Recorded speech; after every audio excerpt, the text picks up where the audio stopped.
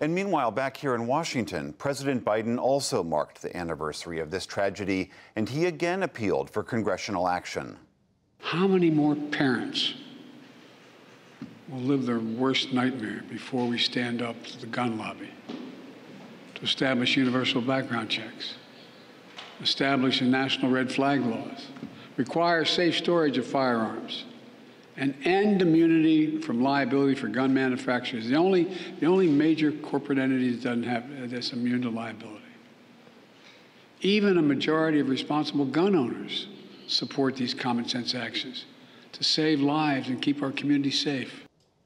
This concern about guns and the violence that is done with them is growing in this country. Our latest NewsHour NPR Marist poll finds that 4 in 10 Americans believe schools in their own communities are not safe from gun violence. Half of all U.S. parents with kids under 18 know someone who has experienced gun violence.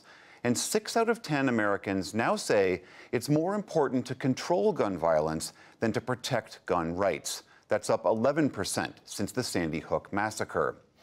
But Republicans and Democrats have long had very different views about what practically can be done. And that brings us back to Amna in Uvalde. Former Republican Congressman Will Hurd is one of just a few in his party calling for meaningful gun reform. He represented Uvalde for 6 years in Congress, serving Texas's 23rd congressional district, and I spoke with him just moments ago. Congressman, welcome. Thanks for joining us here. Of course. You heard some of the frustration from those families about the lack of action after their children and loved ones were killed. What's your message to them as you're here today? Well, the message to the families is I'm sorry and keep fighting, keep telling the stories, right? Because that's what's going to ultimately get these elected officials to come around. I can't even begin to imagine what the loss of a child, right? And it's the worst pain that anybody can ever have. And unfortunately, I saw that at a young age when I was at Texas A&M University when Bonfire collapsed. Different story, different issue, right? But having to talk to parents when I was 22, they say, parents ask me, don't let this happen to anybody. I just don't know how any elected official that is talking to a parent who has suffered the worst loss that they will ever have just is not willing to do some of these common sense things that could solve this problem. We know if you turn the age to have a high caliber rifle to go from 18 to 21, which is you have to be 21 to get a handgun. That alone would have changed Uvalde and would have changed the lives of 21 families. And so to the parents that I know it's hard for them to wake up during the day. I know it's hard for them to sit in the room of their child, their 9-year-old child who is gone. But it's going to be their efforts and telling their stories that is going to see some change. We saw it here in Texas at the State House. Now that piece of legislation didn't become signed into law. That's right. But it was movement. And it was because of the parents of Uvalde. Let me ask you about some of the things you have been calling for specifically, because as you've mentioned in a recent piece you wrote for The Atlantic, some of those measures, like raising that age from 18 to 21, or criminal background checks, red flag laws, those have broad support among the American public. Right. But so did universal background checks. Sure. And when you were in Congress, you were one of just a handful of Republicans to vote for that. Right. So if your Republican colleagues couldn't vote for that back then, what makes you think they'd vote for something the majority of Americans support today? Well, look, it's a good question, and I wish I had the answers, right? And I think I was one of 8 maybe back then when that happened.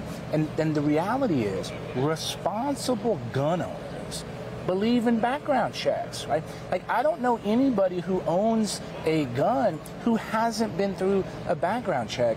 People that, whether this is their livelihood or they do it for sport or whatever, like, responsible gun owners believe people should have a background chance. So what's keeping the majority of Republicans from supporting that? A lot of Republicans are concerned that they're going to have people on Twitter or social media criticize them and be like, oh, this is going to impact you in an election in the future, and you're going to potentially lose a primary. That's ultimately the fear.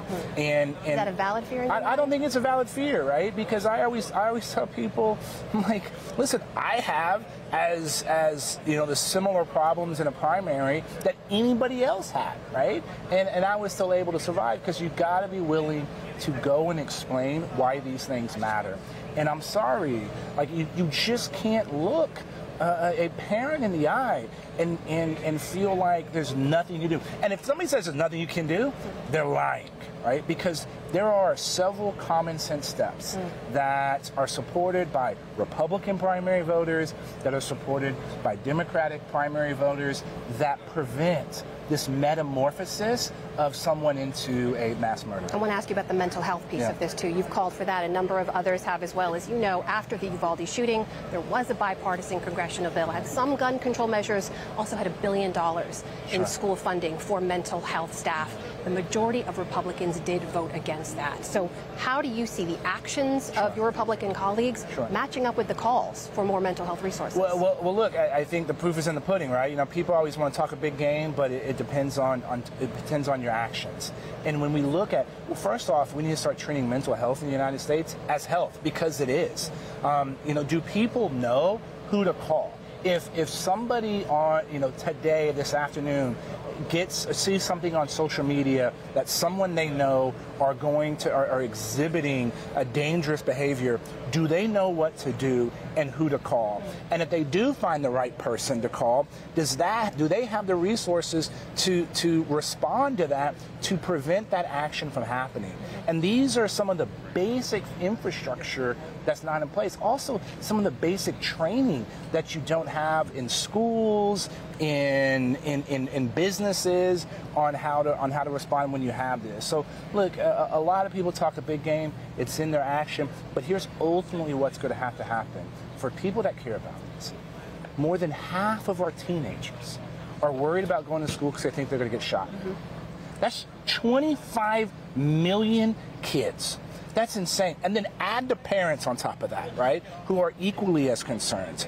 If you don't think that is a problem, right, or if you're one of those people that are concerned, then you need to get involved, you need to go vote, and not just vote in November.